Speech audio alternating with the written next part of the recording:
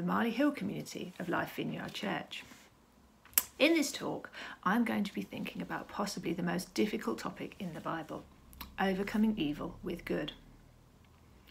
On one hand, this sounds simple. It's really easy to say, overcome evil with good.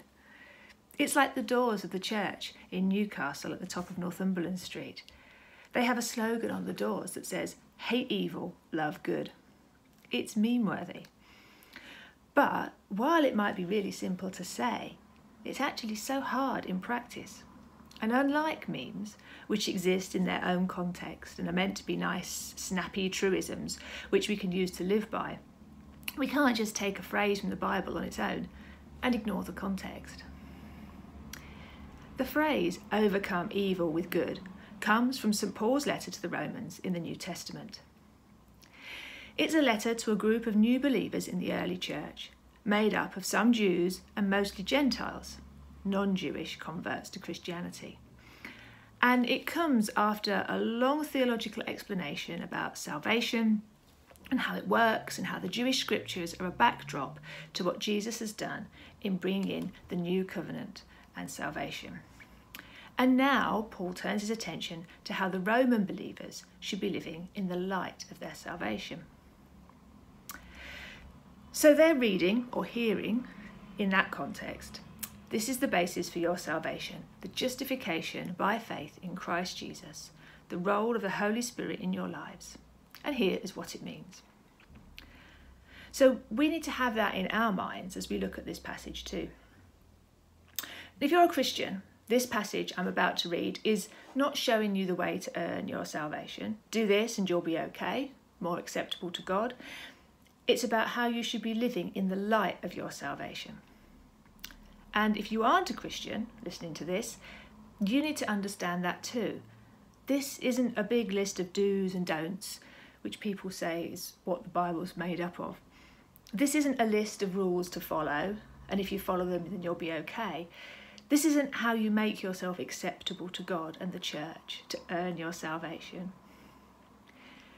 Behaving in the way I'm about to describe won't make you acceptable to God. In fact, trying to live like I'm about to suggest will probably fill you with stress and guilt and difficulties because, spoiler alert, it's not possible for us to carry out all these things with our own will and determination. We need God to help us. Salvation only comes through repentance, trust, and belief in Jesus. But once you've asked Jesus to come into your heart, that's when you're able to live as Paul describes and to overcome evil with good. So the earlier chapters of Romans are the immediate context of this passage as Paul wrote it, and as the Roman church would have heard it. But the other context that we, as 21st century believers, with the whole Bible at our disposal, need to bear in mind is the words of Jesus himself at the end of the Gospel of Matthew, where he says, "Go into the world, teach them everything that I have taught you. Make disciples of all nations, baptizing them in the name of the Father, the Son, and the Holy Spirit." That episode in the story of Jesus is sometimes called the Great Commission. Jesus has been crucified, he was raised to life by God, and he spent time with his disciples, teaching them. And this passage takes place just before Jesus goes up to heaven for the last time. It's the last time his disciples see him on earth. And he tells them that this is the mission he's given them on earth now, to teach the people of the world all the things Jesus has taught them as they themselves are going into the world. The verb forms in that passage are continuous present tenses. As you are going, be baptizing, be making disciples, be teaching. As you go, wherever you go, be doing these things. So for us, we need to be thinking of that as we go into the world. As we are going, wherever we go, Jesus commands us to be making disciples. So our passage from Romans 12, in its context, is being written to the church in Rome, about 100 believers in a city of 1 million people, made up of inhabitants from all over the empire, and the church is made up of Jews and Gentile believers who don't have the same backgrounds or culture, which is why in the beginning of the letter, Paul explains the whole Jewish scriptures as background for believing in Jesus, so he can draw links between the two cultures of the people in the church. So now, in chapter 12, Paul starts telling the church that what "as you're going into the world" means for them and for us. So I'm reading from the Amplified version of the Bible because it gives a bit of elaboration for some of the verses, which I really like, but also because this is quite a well-known passage. And often when I hear or read passages that I know really well, then that familiarity can stop me from really listening or paying attention to what God might want to say to me through it, because I latch onto the stuff that I like and am familiar with, and I sort of ignore the bits and skim over those that I'm not so keen on. But reading or listening to something in a different version can sometimes jar us out of that familiarity, and we notice new depths and challenges in the passage. So here we are. This is Romans chapter 12, verses 9 to 21. Love is to be sincere and active, the real thing, without guile and hypocrisy. Hate what is evil.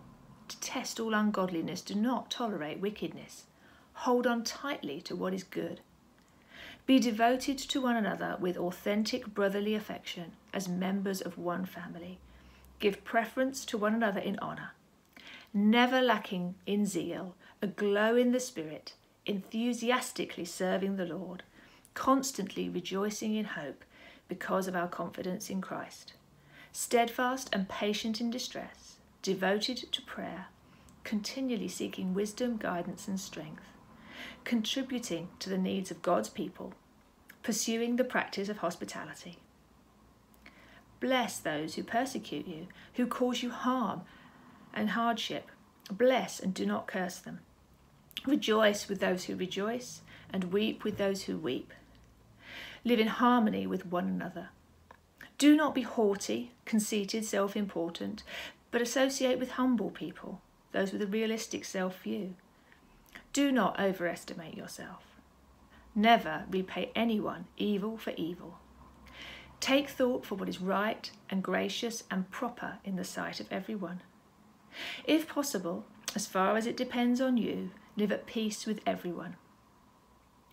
Beloved, never avenge yourselves, but leave the way open for God's wrath and his righteousness. For it is written in Scripture, "Vengeance is mine, I will repay," says the Lord. But if your enemy is hungry, feed him. If he is thirsty, give him a drink. For by doing this you will heap burning coals on his head. Do not be overcome and conquered by evil, but overcome evil with good. Simple, yes? No. We can listen to these verses and nod our heads and say, yes, that's the aim. We should do all these things.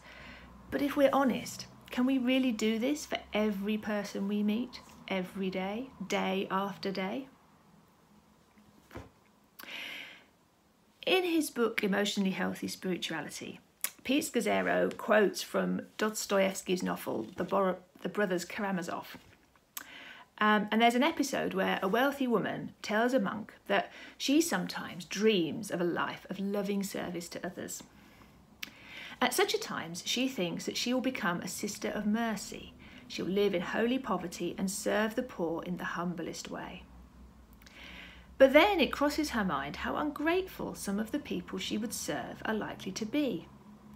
They would probably complain that the soup she served wasn't hot enough, or that the bread wasn't fresh enough, or that the bed was too hard.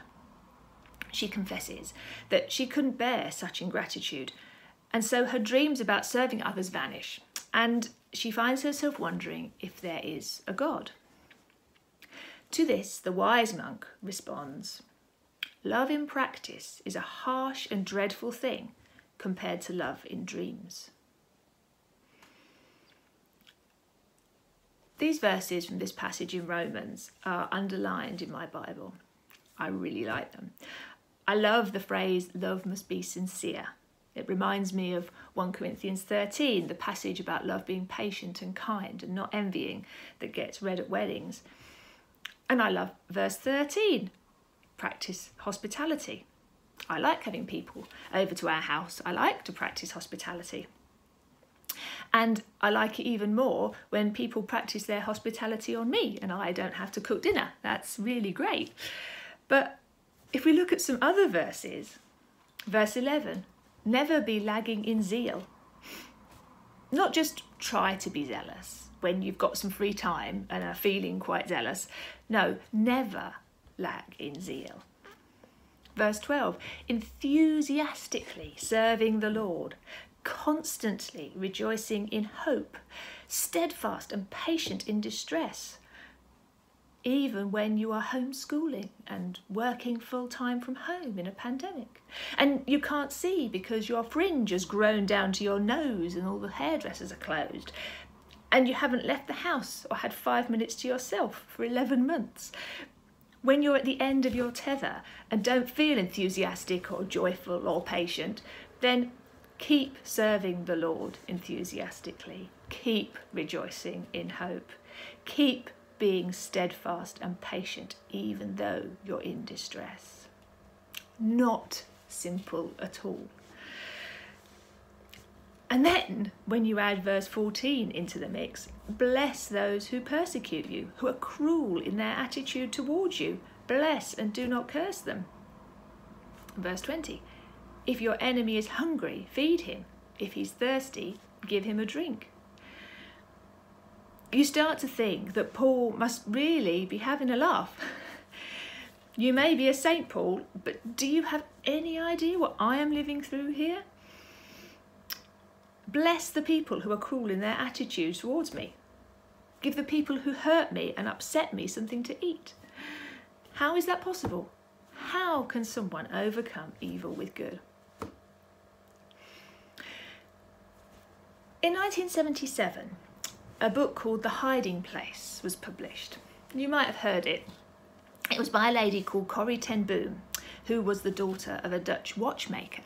And she and her sister and her father, they hid some Jews in a secret room in their house during the Second World War. One day they were betrayed to the Nazis and Corrie and her sister Betsy were taken to Ravensbrück concentration camp. So Corrie ten Boom found herself in a concentration camp in her 50s because she had tried to act to show how God's love against a backdrop of the Nazi regime. The conditions in the camp were hard and food was scarce. Corrie's older sister Betsy was weaker than Corrie and suffered terribly from the conditions. But both sisters tried to keep Jesus as their focus all the time. However, one day they found out something that made that even harder than before. They found out the name of the man who had betrayed them to the Germans. His name was Jan Vogel. Corrie writes, flames of fire seemed to leap around that name in my heart. I thought of Father's final hours, alone and confused in a hospital corridor, of the underground work so abruptly halted. And I know that if Jan Vogel stood in front of me now, I could kill him. All of me ached with the violence of my feelings about the man who had done so much harm. That night, I did not sleep, and the next day at my bench, I scarcely heard the conversation around me. By the end of the week, I had worked myself into such a sickness of body and spirit that Mr. Mormon, her supervisor at the camp, stopped at my bench to ask if something were wrong. Wrong? Yes, something's wrong. And I plunged into an account of that morning. I was only too eager to tell Mr. Mormon and all Holland how Jan Vogel has betrayed his country. Despite the fact that she was a Christian and sincerely loved Jesus, despite the fact that she was seeking to serve God and share his love in the darkness of the concentration camp, Corrie ten Boom found that she was overcome with hatred when faced with the evil of her betrayer.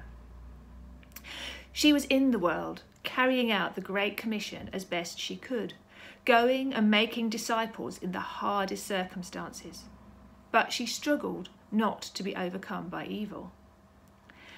However, Betsy, Corrie's sister, took a different approach. Corrie continues, what puzzled me all this time was Betsy. She had suffered everything I had, and yet she seemed to carry no burden of rage. "Betsy," I hissed one dark night when I know that my restless tossing must be keeping her awake. 3 of us now shared this single cot as the crowded camp daily received new arrivals. "Betsy, don't you feel anything about Jan Vogel? Doesn't it bother you?"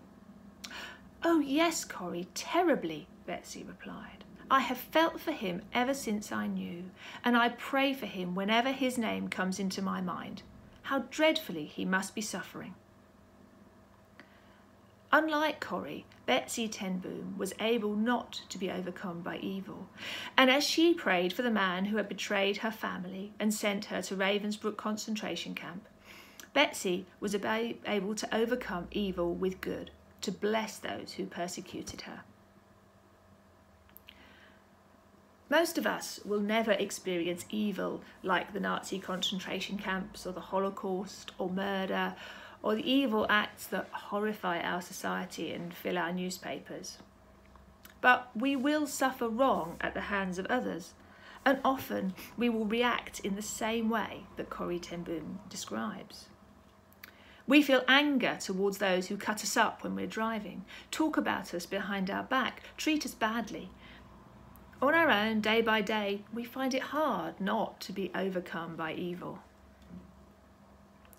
And that's why this passage in Romans is such a challenge for us. If we've been around church a while and heard the passage read and are familiar with it, it can be nice and comforting. We start to think, yes, we can do this. But the thing is, we need to be able to do it all day, every day. And not just when we're feeling zealous and on fire for God and all seems okay with the world and we totally feel like we can do all things, but on the bad days, in the middle of a pandemic, when things don't turn out the way we expect or want. Not just when we feel a bit offended and are able to shrug it off, but when, like the 10 Booms, we know someone has acted maliciously against us. This fight with ourselves not to be overcome by evil isn't a new thing in the world. As I said, most of us won't encounter what the world would describe as completely evil every day of our lives. We don't live in desperately hard and damaging situations. But another word for what the Bible calls evil is sin. Sin is the acting out of all that goes against God and his love. Sin, both ours and other people's, is what we need to overcome with good. This isn't a new struggle. Back in the first book of the Bible, Genesis, we can see how a struggle to overcome evil with good plays out, and not for the better. In chapter 4, we read about the sons of Adam and Eve, Cain and Abel. Now Abel kept flocks and Cain worked the soil. In the course of time, Cain brought some of the fruits of the soil as an offering to the Lord, and Abel also brought an offering, fat portions from some of the firstborn of his flock. The Lord looked with favour on Abel and his offering, but on Cain and his offering he did not look with favour. So Cain was very angry, and his face was downcast. Then the Lord said to Cain, "Why are you angry? Why is your face downcast? If you do what is right, will you not be accepted? But if you do not do what is right, sin is crouching at your door. It desires to have you, but you must rule over it." Cain was upset and angry that his offering wasn't pleasing to God, but his brother Abel's was. I don't want to look at this passage in detail, but just focus on what God says to Cain. If you do what is right, will you not be accepted? But if you do not do what is right, sin is crouching at your door. It desires to have you, but you must rule over it. God says that Cain has a choice. It's not an easy choice. Sin is waiting like a wild animal ready to pounce. The image suggests that Cain will have to fight sin, but God says that he must rule over it. Cain needs to choose to rule over the sin in his life, despite the fact that this will be a fight, a battle to do what's right. And if you know the story, later on, Cain takes Abel into the fields and murders him. He is overcome by sin, overcome by evil. He can't make the right choice. He can't overcome evil with good. And so often we feel like Cain. In the past, I've been hurt, let down, treated badly, shunned, suffered at the hands of other people. Not to the extent of Corrie ten Boom and the other prisoners in a concentration camp, but I've been wounded to my soul by things that have been said or done to me. And in those moments, when I felt like I can't breathe because the hurt is so great and it completely consumed me, I knew there's no way I had the strength to carry out those words in Romans. I didn't know how to overcome evil with good. And that feels very negative. It somehow feels wrong to say that something's impossible because it feels like we're defeated. We can't do it. We failed. But to say that something's impossible, it doesn't mean that we failed. In fact, the opposite is true. It's actually very liberating, because when you realise that something's impossible for you, you also realise it's not about you to try and do it on your own. We go back to our passage in Romans.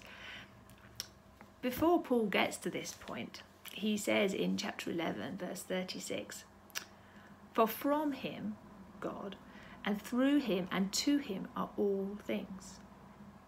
So what does that mean? All things originate with him, with God, and come from God. And all things live through God. He is the beginning and ending of all things. To him be the glory forever. Amen. Therefore, Paul carries on and starts chapter 12.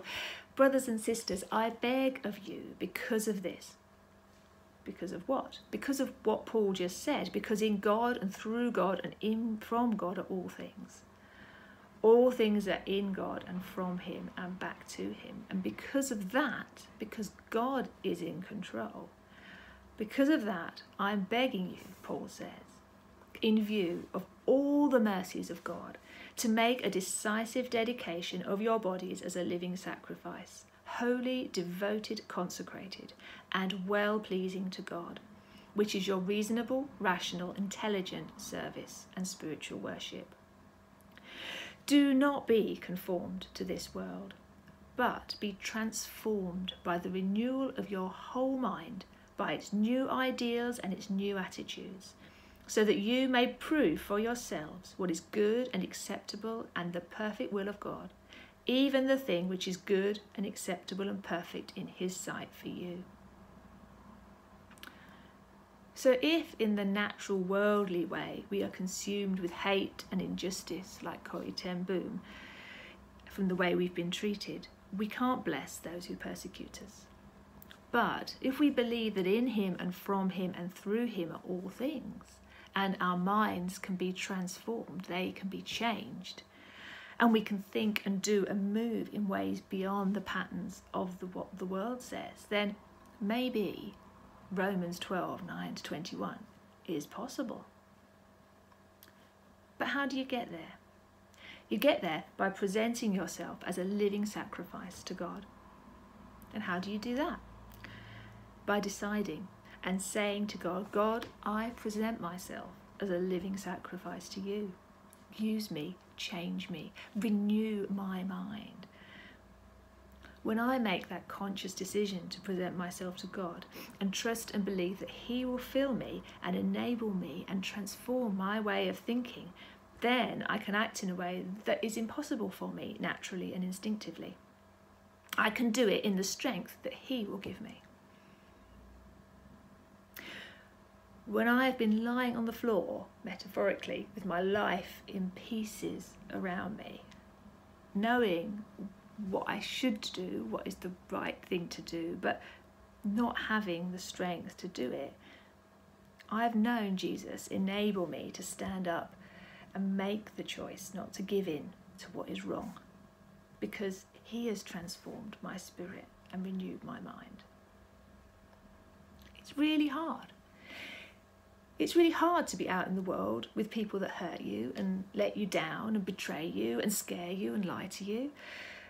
And sometimes the temptation to stay inside, to keep away from the world where it's safe, is so strong. But we have to go into the world. of all the injustice out there, of all the terrible things out there, the worst thing that we can do is not go, because if we don't go, then good loses. If our goal is to self-protect and self-defend, then we lose. We just hand evil the world and go, don't come and get me. You can have all of that, but don't hurt me. Don't come and get me. You lose. We can say, I don't like people out there. I'm not going to go out and risk myself for them. Why would any normal person do that? A normal person wouldn't, but a transformed person would and can.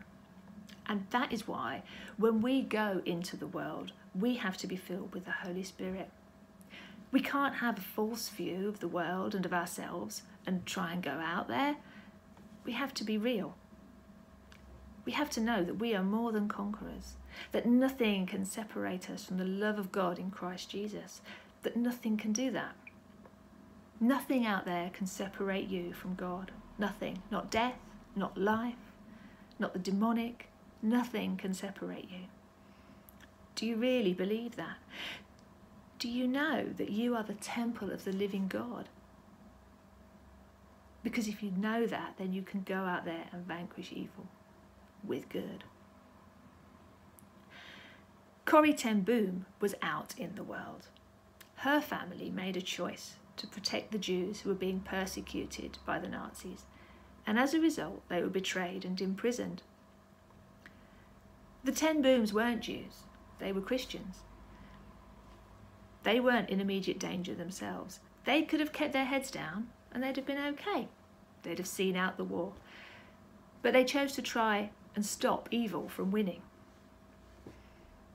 Corrie struggled with anger and hatred towards her betrayer, but her sister Betsy demonstrated how to overcome evil with good, even when she seemed to reach the end of herself. She showed how to master the sin of hating someone who wrongs you and instead do good to those who persecute you.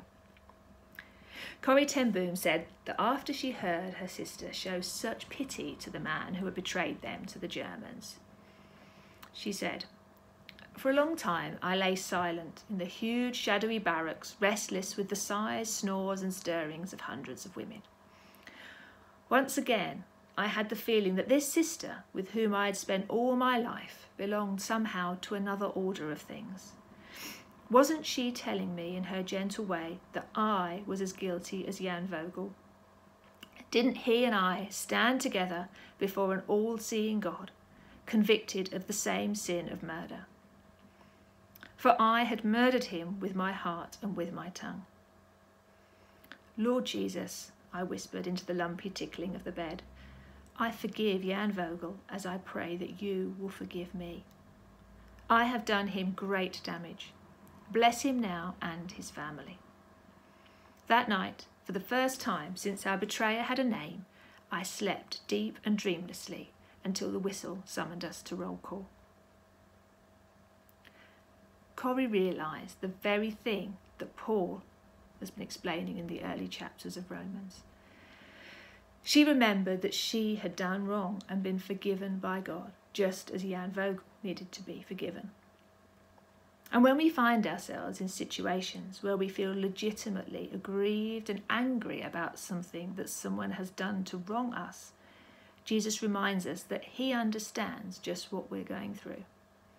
He understands betrayal, hurt, lies, rejection. And more, Jesus shed his blood for those sins committed by others. When I feel hurt and vengeful that another's sin is damaging me, I need to recall that I haven't bled because of that sin, but Jesus has died for it, and he's bled and died for my sin as well. Which is ultimately how we can overcome evil with good, by knowing deep in our hearts, minds and souls that Jesus has overcome our evil, our sin, with his love, his goodness. And that proves that good is stronger than evil. If we allow our lives to be consumed by his love and goodness, He will give us the strength and ability to act in a way that contrasts with the world's thinking and shine his light everywhere we go. God doesn't cause the pain and suffering around us, but he uses it to strengthen us, to teach us, to mature us. And when we are mature, and when we're ready, and when we know our true identity, and when we're not afraid of the evil out there, this is what we need to do. We need to go out and counter the injustices and evil that we find.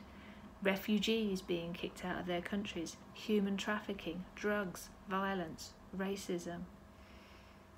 And we can do that if we understand forgiveness. If we don't know how to receive forgiveness from God for anything in our life, and we don't know how to extend forgiveness outwards into a lost world, then we're going to be stuck forever. Like Corrie ten Boom, we will be trapped.